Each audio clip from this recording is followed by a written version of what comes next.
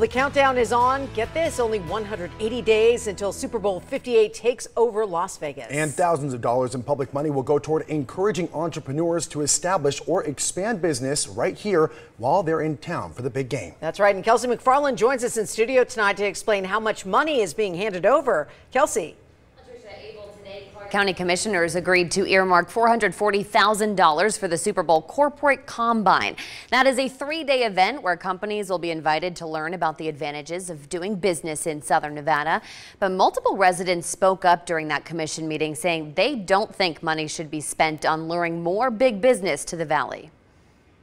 Trust me when I say very few Clark County residents will be attending the Super Bowl, nor will they have equal access to the jobs that these executives might, and I emphasize might, create. In response to those concerns, officials emphasize that the money will be coming from recovery funds set aside for economic development and won't be spent on game day itself. There's actually no public money going into game day activities. So any activities that happen on Sunday, no public money will be used for that. All of the public money will be used for the activities around showcasing our community and highlighting why it's best to do business in Clark County.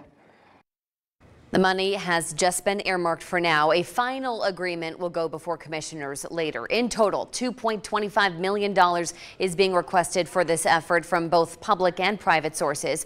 And tomorrow, the Las Vegas City Council will consider putting in $290,000. Reporting in studio, I'm Kelsey McFarland.